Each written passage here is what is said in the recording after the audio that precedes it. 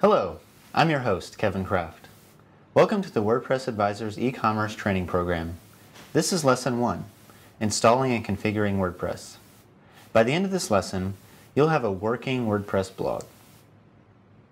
More specifically, we'll cover the following topics: Introduction to WordPress, Hosting and Domain Names, Installation of WordPress, and Configuration of WordPress.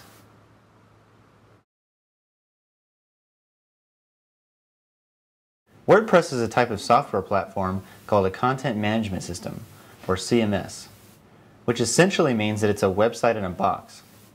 It enables people with limited technical abilities to create a basic website or blog with ease, while allowing for a relatively high level of customization.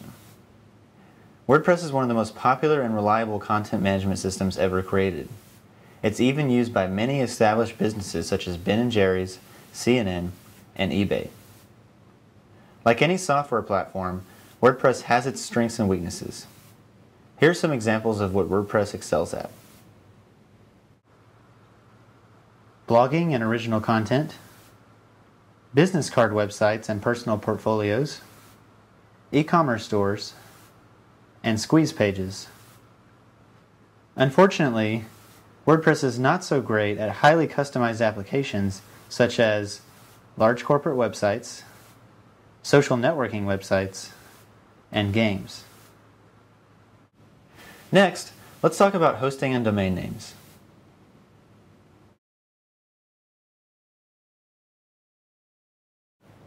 A hosting provider allows your website to be viewable on the internet. Hosting providers have large collections of servers that are constantly accessed by internet users such as yourself. Every time you view a web page, your computer requests the web page from a hosting provider, who then sends the information back to your computer where it's displayed by your web browser. There are two basic types of hosting. There's shared hosting and dedicated hosting.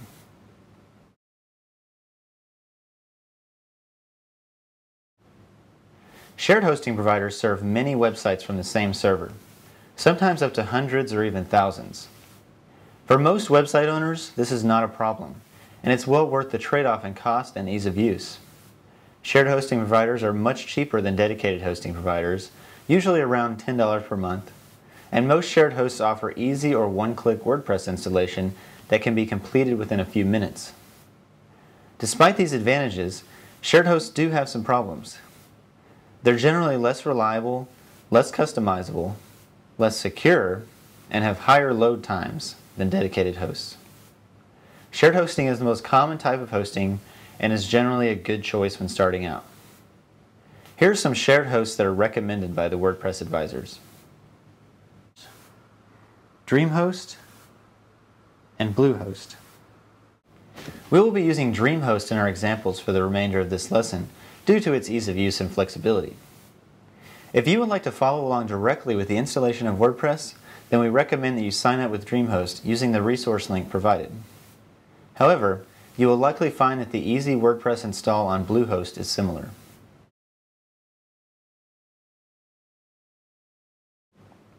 Dedicated hosting providers give you your own server to use as you wish. No one else will use the server, and you can host as many or as few websites on it as needed. One of the more recent developments of dedicated hosting is virtual private servers, or VPSs. A virtual private server is a mix between shared and dedicated hosting that provides most of the benefits of dedicated hosting for a fraction of the cost. Modern virtual private servers are practically indistinguishable from dedicated hosts and are commonly used on even the largest commercial websites. Dedicated and VPS hosting are more expensive and require more technical knowledge than shared hosting, but they also are more reliable, more customizable, more secure, and usually have faster load times. Some dedicated hosting providers, such as Media Temple, offer a one-click or easy WordPress installation. In other cases, a manual installation of PHP, Apache, and MySQL may be needed. This requires a high level of technical expertise, which this training program will not cover. Here are some dedicated hosting providers that are recommended by the WordPress advisors: DreamHost, Media Temple, Crystal Tech, Rackspace, and SoftLayer.